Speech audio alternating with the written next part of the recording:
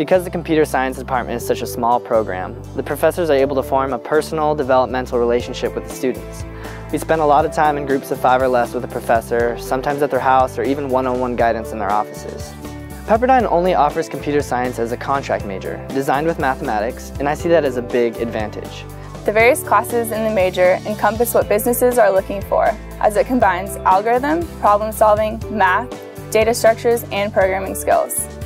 Because the program here focuses on the logic and theory behind the practice, we develop the ability to learn, not just the ability to perform a highly specialized task.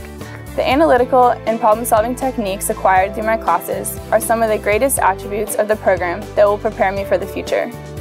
And in the rapidly changing industry of computers, a lot will need to be learned on the job. As I've looked at applications for careers and internships, many of them ask for a strong background in mathematics. It's encouraging to know that my abilities in that arena will be readily apparent to employers with a contract major. I personally love the small numbers in the classes, and I love the breadth of fields we can enter after graduation. With my undergraduate degree, I can get a graduate degree in practically anything, as well as work in almost any industry, from website design for nonprofits to software development for the big corporations. It's all attainable.